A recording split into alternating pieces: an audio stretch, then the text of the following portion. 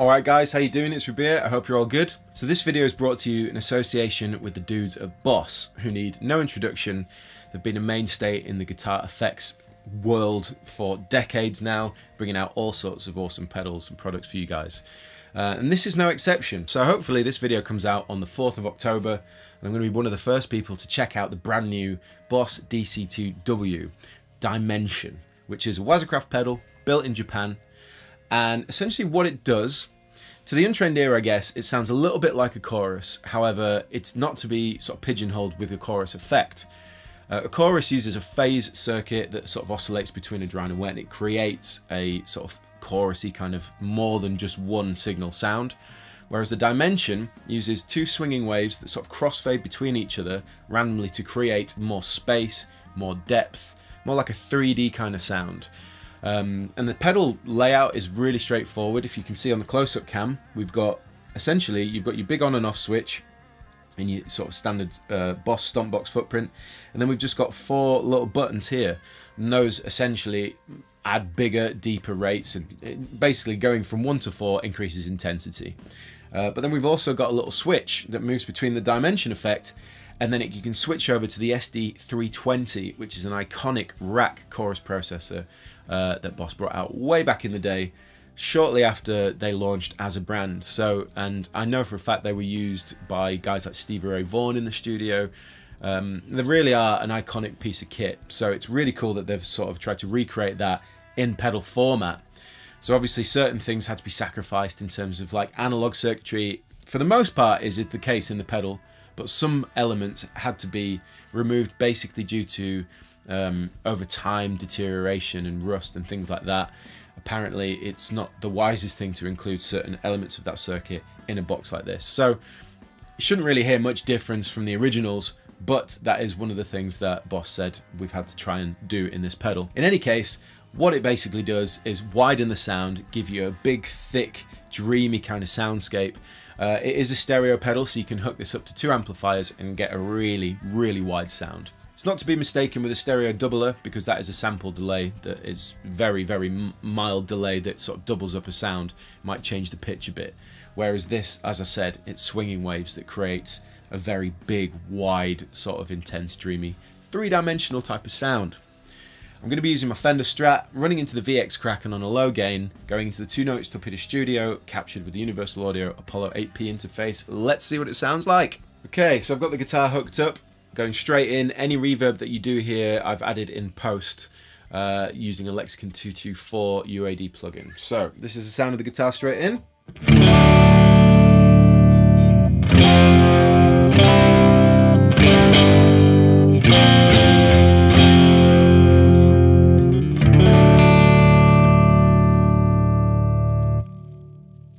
So that's the sound of the guitar, sounding great. We're going to start on the lowest level of intensity on mode 1 on the Dimension side, and let's just switch it in and see what happens. So this is without.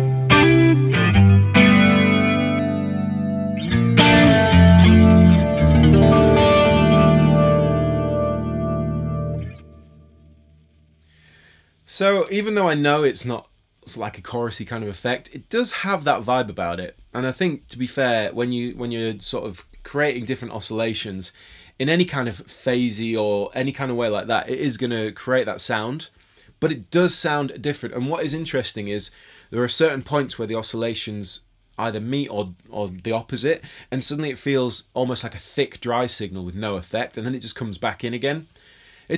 It's a nice effect. I really do like it. Feels nice to play. Again, I've never tried a pedal like this before, so this is a first for me, but it's got a really sort of analog vibe to it. Anyway, let's move on to mode number 2.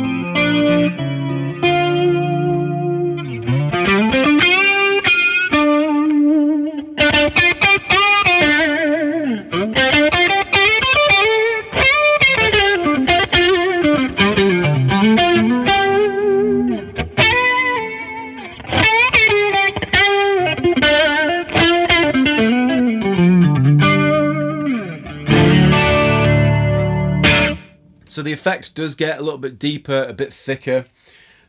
My initial thought of it is just that it's a very sort of thick, warm sound.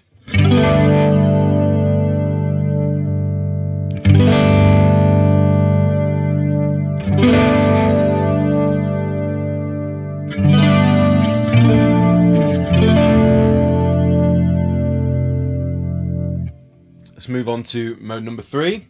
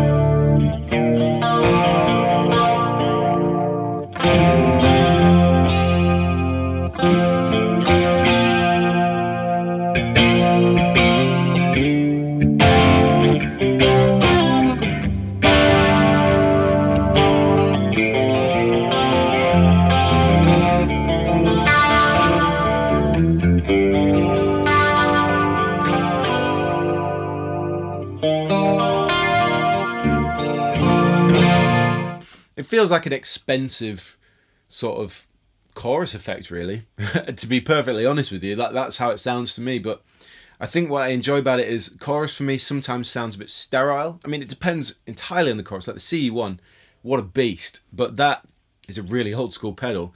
And I think somehow back in the day when there was less components maybe available, things were a bit easy to just go, yeah, that'll do, that sounds great. Whereas now everyone's so like, oh, we need to find the right this, that, and the other.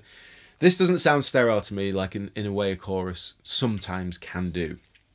Anyway, let's move on to mode number 4.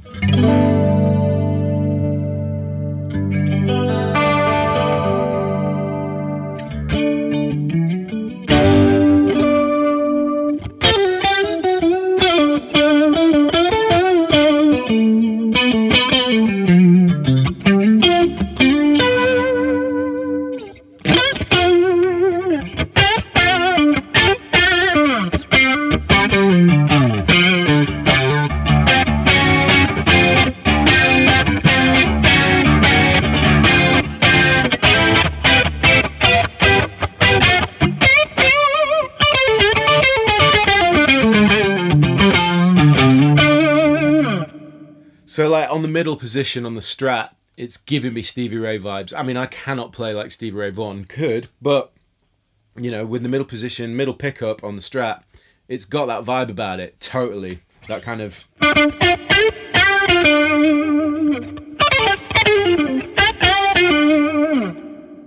I don't know, there's something about it that just, it immediately feels familiar, like I've heard that before, you know, that specific sound. So that's the 4 modes of the sort of dimension side. So what I'm going to do is go back to mode 1, and then I'm going to switch it over to the SD320, and that will sort of load up the original chorus circuit. So let me just go ahead and ring out a note, and then we'll swap over, and you should be able to hear the difference. So.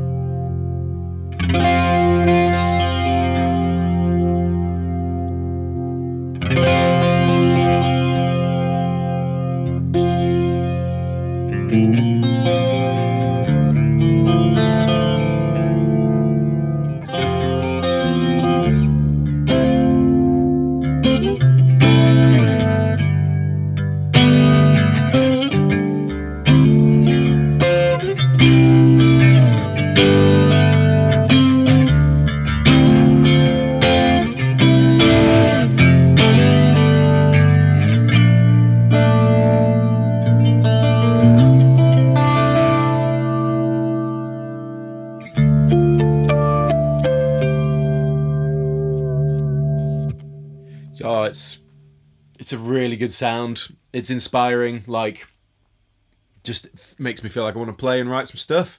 Definitely a nice sound. So let's move on to mode 2.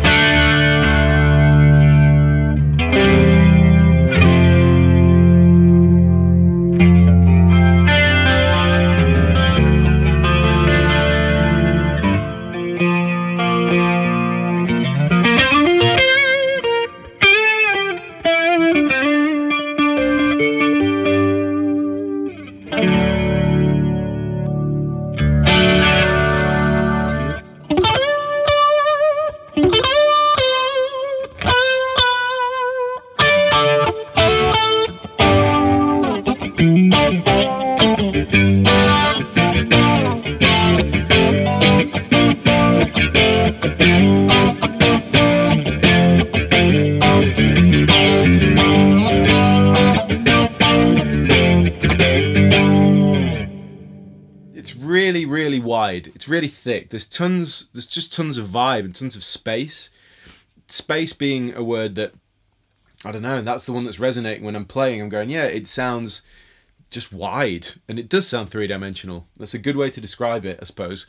But yeah, there's just a lot of space, and there's a lot of air in the sound, and it's unobtrusive. You know, it's not the kind of effect where, you know, there's no blend control on it. There's no like, oh, I want less of that because it's a bit too interfering. Like, it's, I don't know, even though you've got modes 1 through 4 which go up in intensity, it does never feel like it's like over the top of your dry signal. It's just kind of, it sounds really analog, really nice, really expensive.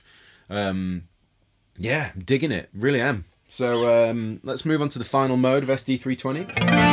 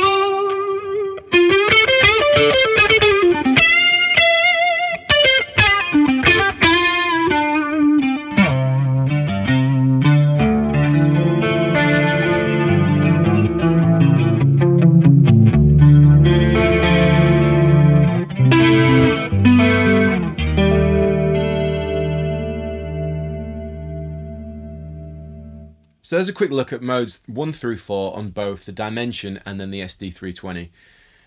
I mean, as I said before, this is one of those things that even in a mono signal, which is what it's currently in, and what you're hearing is mono, as in one guitar signal, it still sounds really wide and stereo-y, and like there's just bouncing around, there's lots of air in it, as I said. So I just have to interrupt this video for 1 second. As you may notice, I'm wearing completely different clothes and a different camera angle. That's because I flew out to Japan to meet the dudes at Boss in the factory and see how all these pedals are made.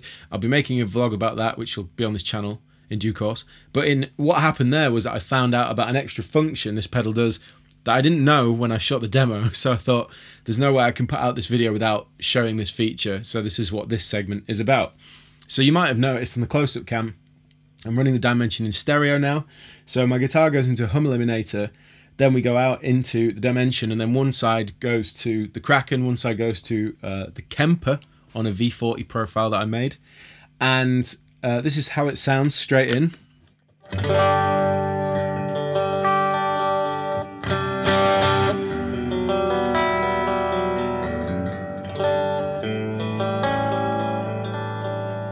It's really, really, really nice sound. But back to the pedal, what I'm able to show you now is, well, firstly, this is how it sounds in stereo.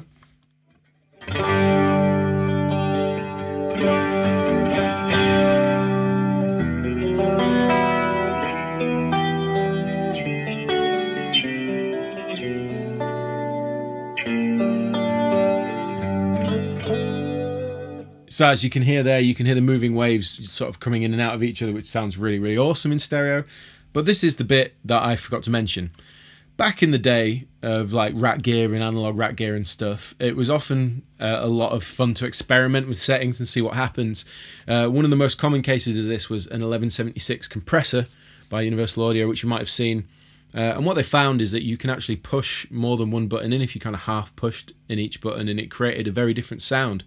And it became a feature of a lot of modern plugins that you can actually have a setting which is all modes, or just 2 of those modes. So what Boss have done here with the Dimension is you can actually press and operate 2 buttons at the same time. So you can, rather than it just being the one type of intensity, particularly on the Dimension side, you can actually have 1 and 2, or 1 and 3 and 1 and 4 by simply just jumping between them and having them both pressed at the same time, and it gives you a completely different sound. Case in point, this is mode 1, this is mode 4, and this is mode 1 and 4.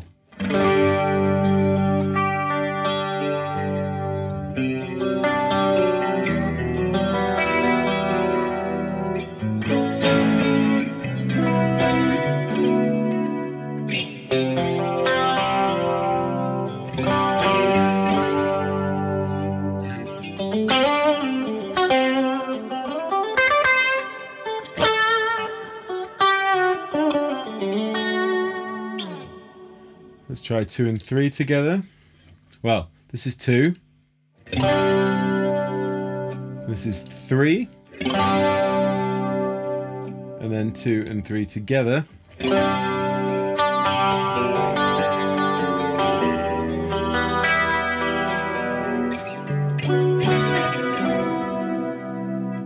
It's a wicked effect, the Dimension effect, because it really doesn't feel very chorusy. It's just wide, and especially now having it in stereo, you can hear the width is really there. Sounds wicked. If I jump over to the SDD320, this is where it's interesting, because obviously that was a rack unit chorus that was really popular back in the day. But then having the function of being able to, that was the rack they found you could do it as well as an 1176. You could push in more than one mode. So case in point again, this is mode 1 on the SDD320. And then mode 4.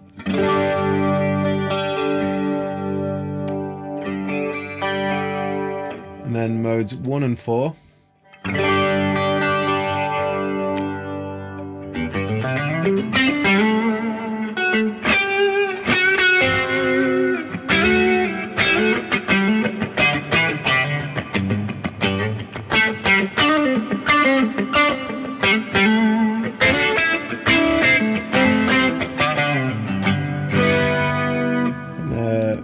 3.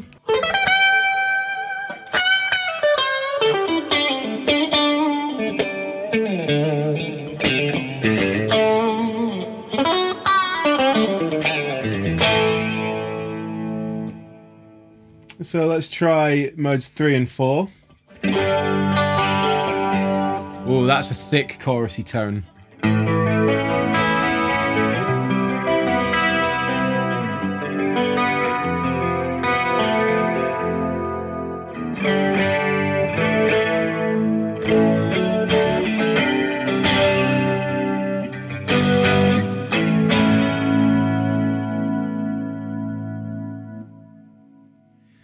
So there you go, there's a quick look at the extra mode in the Dimension.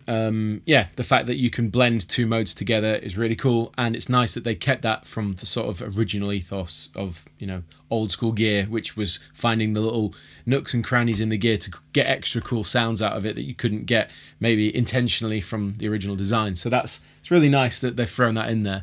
So yeah, there you go. I want to try put a bit of gain on it and just cream it up a bit and try and get a little bit of a nice sort of leadish tone.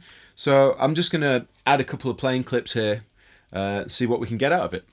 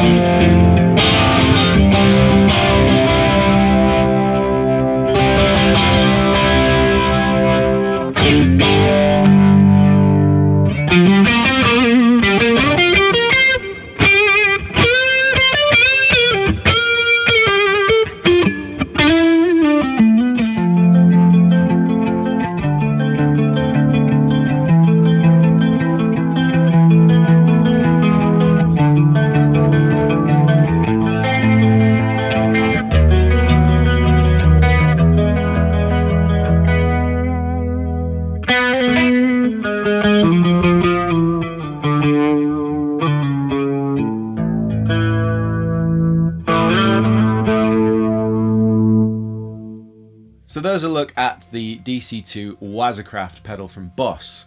So I know the original was sold in the mid to late 80s, I believe, and that was the DC-2. So if anyone actually has an original one of those, put it in the comment section below. I'd like to know if it sounds the same. But of course, when Boss sort of revamp an old effect like that, they'll add other stuff. The fact you've got the STD320 in there is really cool. As I said, that was a 19-inch rack system from back in the day, and the fact they've bunged it in a pedal is just testament to Boss just being able to do whatever they choose to do whatever they want to do. As far as I'm concerned, this kind of effect is something that I've used sparingly on recordings and live, to be fair. It's not an effect that I've immediately gone, that's what I want to use for a sound. However, when I've stumbled across effects similar to this in the past, I've really enjoyed playing with them, and I found them quite inspirational. That's something about that. I really like the Dimension side of this pedal. Of course, I like the STD320 chorus, but for me, the Dimension is more warmth. It's a little less intrusive. And again, that's what it's kind of meant to do. A chorus is meant to give you lots of intensity, whereas the Dimension side, it's just subtle. It's obviously an effect that's turned on, but as I said before, it doesn't get in the way, doesn't sort of mess up my signal or the dynamic of what I'm trying to do. And again, one of the things I like the most about this pedal is the simplicity of it. It's really easy, and it's got stereo ins and outs as well. So yeah, there you go. I hope you enjoyed this video. At the moment, I don't actually have any retail information because I've shot this video pre-release before I've got any of that information.